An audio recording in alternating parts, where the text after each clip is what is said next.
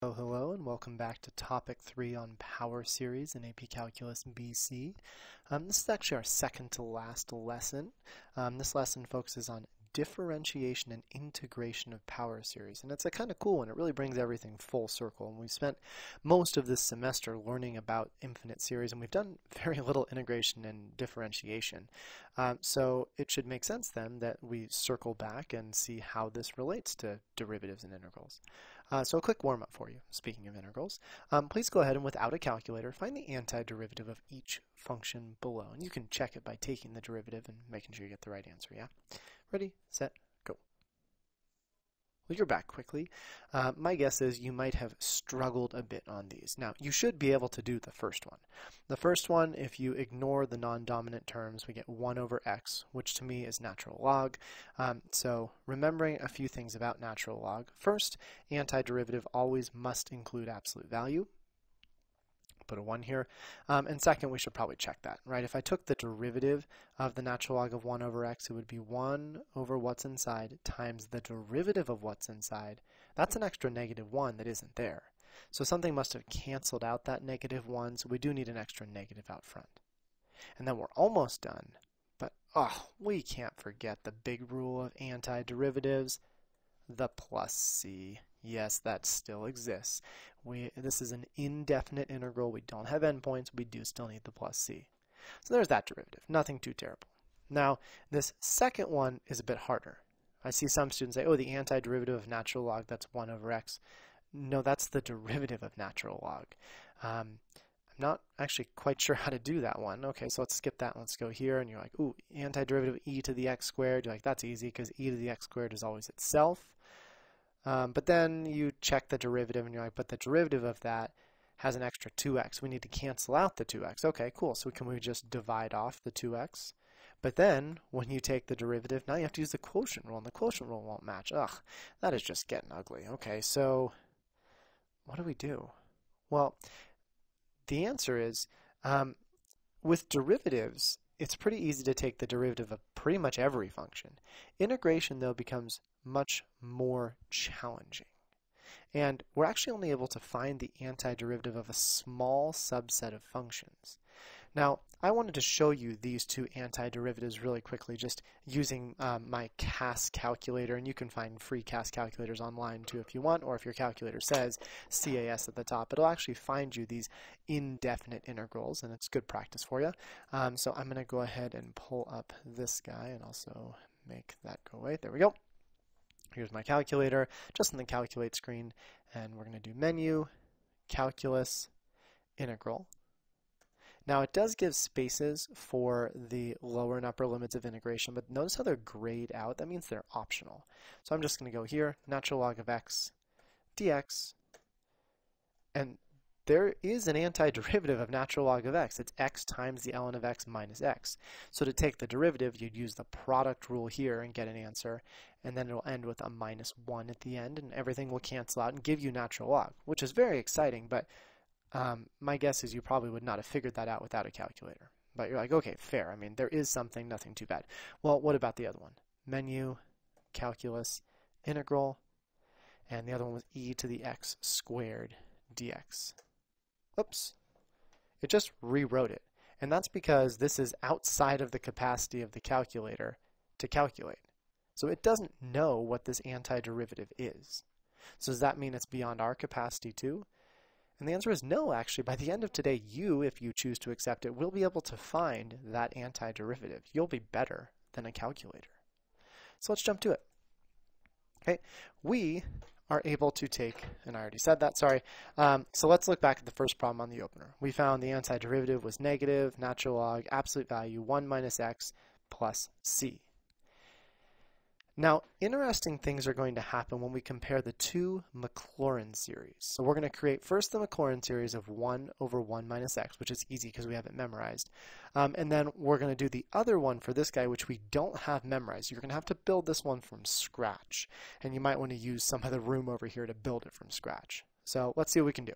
So the Maclaurin series for 1 over 1 minus x is not bad, right? We know that's just going to be it's our geometric series, right? It looks like this. Cubed plus x to the n. Cool. I'll kind of group that off. Now, if I want the Maclaurin series for this guy, I'm going to start space here, and maybe I'll finish it over here. We're going to have to go way back to our, our favorite definition of a series, which is f of 0 over 0 factorial x minus 0 to the 0th, right? We have to remember this guy too, because although we memorize some series, that's only 4 of them, and so we do need to be able to derive the rest of these. Remember, we're looking for that trifecta, prime 1, 1. Okay, and we have our second derivative, and hopefully that'll be enough to figure out the pattern. Let's begin. F of x is the negative natural log of 1 minus x, right? Nothing bad. And then f of 0 becomes negative. Natural log 1 minus 0 is 1, but any log of 1 is 0. Cool. Next one. F prime of x. We know what the derivative of this is. It's 1 over 1 minus x. We found that before. You might want to rewrite it as 1 minus x to the negative first. And then we need f of 0. That becomes 1 over 1 minus 0, which is 1. Then we need f double prime of x. Okay. F double prime of x, I'm going to use this one to take the derivative this time. So this one becomes negative 1 minus x to the negative second, sorry, I'll zoom in, times the derivative of the inside, which is an extra negative 1, turning this into positive 1 times 1 minus x to the negative second, or if you want, 1 over 1 minus x squared. And doing a little mental math, f of 0 is again going to be 1. We have space. Let's go 2 more derivatives just in case we need them. I have a feeling we might. Third derivative, we'll use this guy. So we end up with negative 2 times 1 minus x to the negative third times an extra negative 1, which really just turns this to a positive again. So that's going to give us 2 over 1 minus x cubed, which means that f triple prime of 0 becomes 2 over 1, which is 2. Last but not least, the fourth derivative. Negative 3 times 2 is negative 6 times 1 minus x to the negative fourth times a negative 1, which makes this a positive. 6 over 1 minus x to the fourth. So the fourth derivative of 0 is 6 over 1, which is 6. Start to recognize these. These are factorials, aren't they? 0 factorial, 1 factorial, 2 factorial, 3 factorial. That's probably enough to establish a pattern. Let's maybe even rewrite these as their factorials. Okay, I think that might help us cancel a few things here. It's supposed to be green, but that's okay. All right, so jumping down here, I'll continue, and I'm going to say that my power series then for negative ln of 1 minus x is, and let's see, f of 0 is 0. That's this guy over here. So this whole first term just becomes 0. Okay. My next one, f prime of 0, we have 0 factorial over 1 factorial. 1 over 1, that's just 1 x, if you will. And then my next one, f double prime of 0, takes 1 factorial, puts it over 2 factorial. That's just going to be 1/2 x squared. Okay, what about my next one? And hopefully you can envision it. It's f triple prime of 0 over 3 factorial. And remember, if you put 2 factorial over 3 factorial, we get 2 times 1 on top and 3 times 2 times 1 on the bottom. So it's really just going to leave, if you have a factorial that's 1 smaller in the top than the denominator, it really is just going to cancel everything except the number down there. So that's going to give us 1/3 x cubed. Can we see the pattern now? 1/2 x squared, 1/3 x cubed. For this last one, for the fourth derivative, you're going to have 3 factorial over 4 factorial, which will reduce to 1/4, so 1/4 x to the fourth, and so on and so forth. And I'll go ahead and box this guy down here too. So we have our Maclaurin series for the negative natural log of 1 minus x and for 1 over 1 minus x. Now what? How do the two series compare to each other? And why is that not a surprise? What do you mean compare to each other? Well, looking at these, I start to recognize this pattern, actually, the 1/2 x squared, 1/3 x cubed. What would happen if you were to take the derivative of every term here? If I said, I want you to find d dx of this guy, right? And then we follow it all the way out. Well, 1x becomes 1. 1/2 x squared becomes x. 1/3 x cubed becomes x squared. 1/4 x to the fourth becomes x cubed. Oh, look at that. The derivative of my power series became the other power series. And why is that not surprising? Well, this was the power series for 1 over 1 minus x, and isn't the derivative of natural log of 1 minus x 1 over 1 minus x? And so what this is telling us then is if the derivative of the function equals the other guy, then the derivative of the power series also equals the other power series. And so this is actually magnificent, because what we're going to be able to learn below is that we are able to integrate or differentiate functions in a new way. Instead of taking the derivative or the integral of a function's equation, you can actually take the derivative or integrate a power series. Now, the power series has an infinite number of terms, so we integrate this what's known as term by term. We integrate one term at a time or differentiate one term at a time. And once you do that, though, it is equivalent to integrating the original function. Now, why is this useful? Well, what if you get a power series, or rather, what if you get a function where you don't know the derivative? Have we seen something like that? Or we don't know the integral, rather. We didn't know the integrals of these two. But could you write, especially this last one, could you write this as a power series? Of course you could. You know e to the x, and then you just substitute in x squared, and bam, you have a power series. And power series are incredibly easy to integrate, because power series are just polynomials. They're just a list of terms, and it's very easy to integrate or differentiate a list of terms. You only run into trouble when you have extra pieces like that natural log, e to the x squared, function multiplying. And so if you're able to express a function as a power series, bam, you can integrate that function. So let's state this a little more mathematically. Given that a power series converges, and it does have to converge, on some interval, so it's centered at A, radius of r, and defines a function on that interval, then f is differentiable, and f is differentiable for a given radius, so we have a function that's differentiable, you can take the derivative, and you can find f prime by differentiating. Then what that means is f of x equaling to 1 power series, f prime is equal to the derivative of that power series. Notice we brought the n down, that's over here, and then reduced the power by 1. Of course, we could also go backwards, which means that if you had f of x and you wanted to find capital F of x, or the integral of f of x, then you do the antiderivative of this guy, where you add 1 to the power, have something to offset it. Oh yeah, and don't forget that plus c. It is still there. Now, the radius of convergence does stay the same between derivatives and antiderivatives. However, the inclusion of the endpoints changes. So, for example, if you have some function where you have your interval of convergence from -1 and it includes 2, when you take the derivative, the interval is still between -1 and 2, but you have to recheck both of the endpoints because sometimes they will work and sometimes they won't. They don't always match the original function. Let's do some practice problems. Find the Maclaurin series for inverse tangent of x. Well, at first glance, that might seem obnoxious because that's not one that we've memorized. But then we start to think about that. And although I'm not quite sure what the integral of inverse tangent is, doesn't it have a really nice derivative?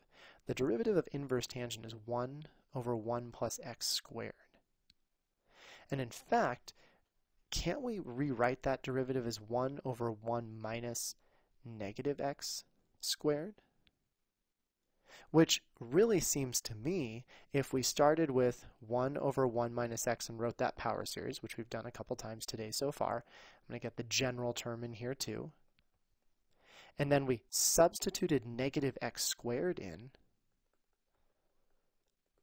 1, and then we're going to do this all at once. So minus x squared plus x to the fourth minus x to the sixth plus, we now have a -1 little thing going on out here, and then this becomes x to the 2n, I think. Yeah, our powers are going up by 2, and they're alternating in sign. Sweet. This right here represents the derivative of inverse tangent. So what we can say then is that if this is f of x, then f prime of x, the derivative, is given by the power series that I just wrote up above. Okay, well, this problem, though, asked us to write the Maclaurin series for f of x for inverse tangent. Well, how do you go from f prime to f? Well, that's easy. We just take the integral of each side. We should probably throw in a dx at the end here and here, right? And so the antiderivative of f prime is f of x. And the antiderivative of every term here, term by term, antiderivative of 1 is x minus 1/3 x cubed plus 1/5 x to the 5th minus 1/7 x to the 7th, and so on and so forth. This negative 1 to the n is still going to stay there. You could rewrite the general term based off of this, but you could actually just take the antiderivative of this here. And to take the antiderivative, we add 1 to the power, and then we offset what we just added to the power. So to offset that, 1 over 2n plus 1. And if you take the derivative, you can quickly check, it'll match up here. If you substitute in 0, you should get the first term, and I think we do. We get x to the first, and 0 in the denominator becomes 1. If we plug in 1, we should get the second term, and you do, and so on and so forth. We just found the power series for inverse tangent without having to do too much. Now, you could have built this from scratch, that same f of 0 over 0 factorial x minus 0, and so on and so forth, and you'll get there. But I think this is quite a bit faster. And notice it brought everything together that we've done so far. Our geometric series that we had to memorize, our function composition that we learned last class, integration, which we've known for almost a year now, and, of course, power series. Very, very cool, very powerful. Pun intended. Find the Maclaurin series for g of x equals 1 over 1 minus x squared. Well, how does that help us? Well, I see that 1 minus x, and we just played around with 1 minus x over here. My guess is that's probably the derivative. So let's take a look. Let's say that we had the function 1 over 1 minus x, which is 1 minus x to the negative first. Then if I take the derivative, right, then the derivative becomes negative 1 minus x to the negative second times an extra negative makes it a positive, so it becomes 1 over 1 minus x squared. Oh, yeah. So g of x is actually, I think we can do it like this, right? We can say, we can do it like this. We'll say capital G of x is 1 over 1 minus x. And lowercase g is 1 over 1 minus x squared, right? To go from capital to lowercase, you take the derivative. So we have the original and the derivative. How does this help us? Well, if I want to write the power series for this, and I know the power series for the original, we're in business. So let's rock and roll. G of x, once again, easy to work with, right? Plus x to the n. We want to find lowercase g, but lowercase g is just the derivative. So I'm going to take the derivative of every term. What happens here? The n comes down and it becomes x to the n minus 1. And bam, we have the power series for 1 divided by 1 minus x squared. Now, you'll find that these don't come up too often in multiple choice questions because it's fairly tricky to, imagine if I hadn't been here to guide you, would you have ever considered saying, oh yeah, the derivative of inverse tangent is this, which is just a composition of this, which is really just this. That's not something I would think of, and the AP exam knows that. So if you see a problem like this on the multiple choice or on free response questions, they're going to be very explicit. They're just going to say, here's a power series, take the derivative, take the integral. But I always like to go a little further and show those applications just so you can say, this is silly, why are we doing extra derivatives? There is a reason. So let's try 2 free response questions. Maclaurin series for a function. Some function is given below. Write the first 4 non-zero terms of the Maclaurin series for f prime, the derivative of f.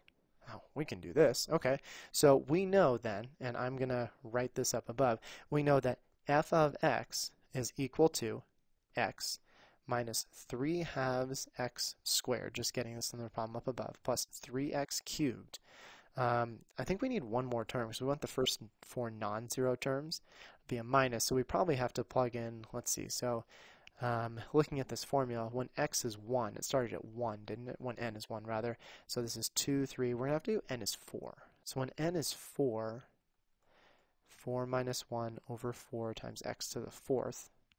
Okay, this becomes negative 3 to the third over 4 times x to the fourth, negative 27 fourths times x to the fourth. That looks pretty good. So minus 27 fourths x to the fourth, and so on and so forth. Now, notice that they're not asking for the general term, so I'm not even going to write the general term. You can if you want, but if they're not asking for it, don't do the extra stuff. All right, so we wanted the derivative, so let's find the derivative. Becomes 1, 2 comes down, cancels, so minus 3x plus 9x squared minus 27x cubed. And actually, this pattern's very easy, isn't it? 3, 9, 27. You're just multiplying by 3 every time and then switching your signs. So I think the next guy here is going to be 81. That's times another 3, isn't it? 81x to the fourth, and so on and so forth. Great. Are we done? No. It says express f prime as a rational, not a ration, we're not eating anything, as a rational function for the absolute value of x is less than r. Cool. What does that mean? Well, rational functions have the format of something over something, and usually it's a polynomial over a polynomial. Well, how do we turn this into a single function? Well, isn't this a geometric power series? I think so. I think each time we multiply by negative 3, right? 1 times negative 3 is negative 3, another negative 3 is 9, so on and so forth, but then also an x. X squared, so on and so forth. So we're multiplying by negative 3x every time, which is a common ratio.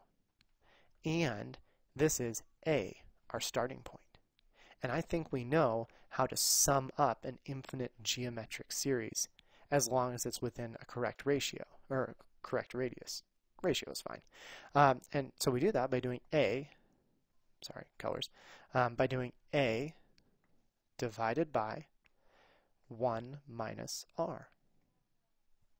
And so simplifying further, this becomes 1 over 1 plus 3x. That is a rational function. And this is pretty cool because up here, I might not have known what function that was for. But by looking at the derivative, I now know that this is what the function was for. And in fact, you can even take the antiderivative of this. You'll get a natural log, I think. You can even take the antiderivative to figure out what this was the power series for. Very, very powerful. Next one. Taylor series for something centered around 1, right? We see that center over here is given by all that junk. Find the first 3 non-zero terms and the general term, general term this time, for the Taylor series of f prime. Easiest way to start, let's start with f. Okay, f of x equals, and we're going to start at 1, so we just have a bunch of terms to plug in, unfortunately. Substitute in 1, that becomes a square, so it's going to be positive, negative, positive, negative. 1 over here, maybe I should even write this out, like so. So it looks like 2x minus 1 to the first. Okay, there's my first term. Then we know positive, negative, so we plug in 2, that becomes 3, that's negative. So we plug in 2, so we're getting 2 squared over 2x minus 1 squared. 2 squared, that's 4. 4 over 2 is 2. X minus 1 squared, okay? Then we need to substitute in 3, and I'm going to go for probably 4 of these, just in case. So we plug in 3 now. Substituting in 3, that's positive, so we know we add. 2 cubed is 8.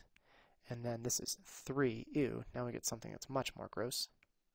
So 8 thirds x minus 1 cubed. And yeah, let's do one more of these. Let's do 4. So now we're going to be minus. Substitute in 4. We get 16 over 4, which is 4 x minus 1 to the fourth. So we get 4 x minus 1 to the fourth. And so on out. Now, they just asked for the general term for f prime. You could find the general term here, but let's try it without the general term and see what happens. So, derivative. Here we go. F prime of x. 1 comes down, multiplies by 2, it stays the same to the 0th. Derivative of the inside is 1, so we don't care. Minus 4x minus 1 to the first, plus 8x minus 1 squared, minus 16x minus 1 cubed. Oh, this is such an easy pattern. Look at that. That turned into something really nice, and I was a little bit worried here. General term, we're alternating in sign. Okay, and it looks like we were positive at the beginning, so that should be fine. And then what's happening with the number out front? It looks like it's multiples of 2. And x minus 1 is constant. And to the n power starts at 0. So let's double check this. If we substitute 0 in here, do we get 2? No, we don't. We get 1. I bet we need to increase this by 1. Now if you substitute in 0, you get 2. Substitute in 1, you get 4. Yeah, we're looking pretty darn good. Yeah, really, really good, I think, actually. That's awesome. Okay, are we done?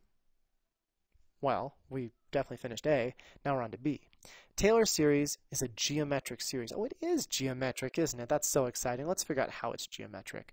It looks to me to get from one term to another, you multiply by negative 2, and then an extra x minus 1. So I think that is our R. Okay, looks pretty good. And then what about A? Well, A is this first term, but be careful because x minus 1 to the 0th is really just 1. So I think my first term is just 2. Okay, so find the function f prime to which the series converges. So f prime of x is the sum, the convergence of the series, which is A over 1 minus R, like so. Cleaning this up slightly. We get 1 minus, and then R is negative 2x plus 2. I think we have a bit of distribution to do here. So it becomes 1 plus 2x minus 2, which really becomes 2x minus 1. Ugh. And then we have to determine f. All right, what was f? Well, f is the antiderivative of this. So we know that if we do the antiderivative of f prime of x, it will tell us what f is. So I need to do the antiderivative of 2 divided by 2x minus 1 dx. How am I going to do that? Well, I'm actually going to leave this the same. I see this as natural log right now. So we know that f of x, right, if you strip away all those non-dominant terms, just look at this, it's 1 over x. So let's just try our luck. Is it the natural log of 2x minus 1? Well, let's see what the derivative of that is. The derivative of that becomes 1 over what's inside times the derivative of what's inside. Yeah, that actually matches. Woohoo! We got super lucky here. That's really nice. If it didn't match, you would have just played around with different constants in the front. And speaking of constants, don't we need a plus c? We do. It's indefinite here, so we need this plus c. So going full circle, we found that this is what this Taylor series was based on. Using that Taylor series, we found the derivative, found the sum, and then worked back. So we have both the original function and original derivative and the power series for each. Your review for today actually strays away a bit from what we just did, and it's actually a general review from the last few days. It's always good to touch base on what we've done before. And in fact, the, I think, only problem that you guys will have here that's similar to the one we just did is number 8, where it has you take the antiderivative of sine of t to the 6th, which previously to this lesson was not doable. I wouldn't know how to do the antiderivative of sine of t to the 6th. But you will figure out a way using power series. As always, my work is on Teams. Feel free to check it. We have one more lesson, the dreaded Lagrange error bound. It's going to take us back to that alternating series error bound. We'll compare those two. And then you're done for the semester, guys. I mean, not done. You still have some tests and whatnot, but you're done learning, which is very cool. Excited to have you back next class, and good luck.